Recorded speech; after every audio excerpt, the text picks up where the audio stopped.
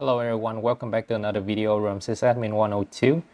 If you are new to my channel, don't forget to subscribe, like and share at the end of the video if you think the tutorial is helpful.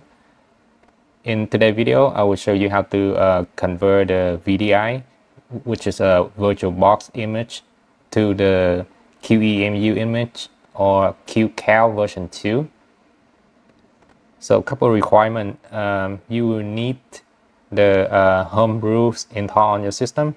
If you don't already have homebrew installed on your system, you can follow this tutorial, and all the link for the tutorial are going to be included in the descriptions.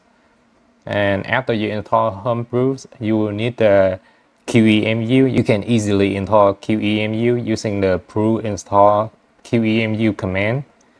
And after that, in order to convert VDI to QCOW version 2, you have to convert it to raw file first, and we will need the VirtualBox manage utility in order to do that. VirtualBox manage, it came with the VirtualBox, so in order to get the VirtualBox manage utility, we will need to install VirtualBox. Fortunately for Apple ARM, they do have a versions for Apple ARM, and this is for current and developer only.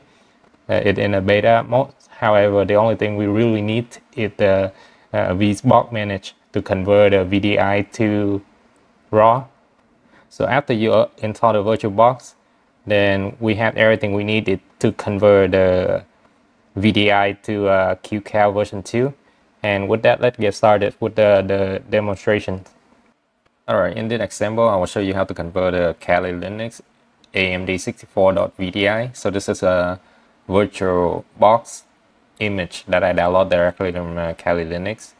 We're going to convert it to the, first we're going to convert it to the raw format, and then from raw format we can convert it to QCOW2.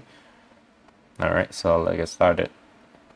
First we're going to change the directory to that folder. So it's located in the download, Kali 2023.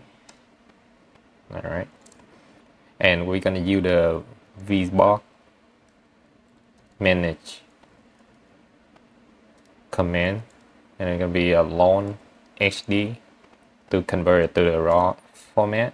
So Kali VDI, and the next one is going to be dot image, and then it's going to be dash dash. We're going to set the format to raw and enter. So it might take a while. It depends on your computer hardware as well as how big the file is.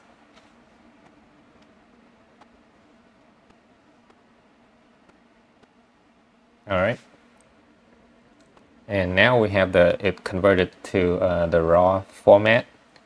Next we can use the QEMU image converter to convert it to the QCOW2.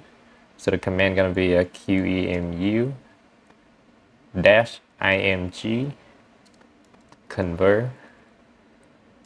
So the format is gonna be raw, and then the output format -o gonna be QCOW2, and then the image name is kalilinux.img, and then the output image is going to be kalilinux.QCOW2, and enter. Alright, and as you see, we successfully converted the raw image to the QCOW2. So that's how you would convert .VDI to the .QCOW2. And that concluded today's tutorial. If you think the video is helpful, don't forget to subscribe, like and share, and I'll see you guys in the next video. Bye bye.